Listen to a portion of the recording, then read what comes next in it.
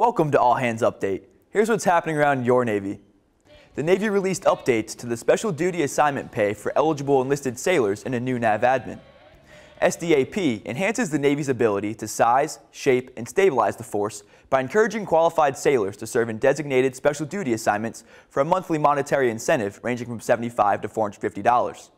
For more information on special duty assignment pay and to see if you qualify, check out the NAVADMIN. USS Mount Whitney made history as the first amphibious command ship to land an Osprey on its flight deck. The Osprey successfully executed 7 landings and a hot refueling before returning to Morne Air Base, Spain.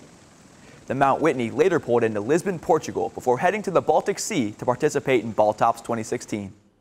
You can read more about what's happening around your Navy at Navy.mil.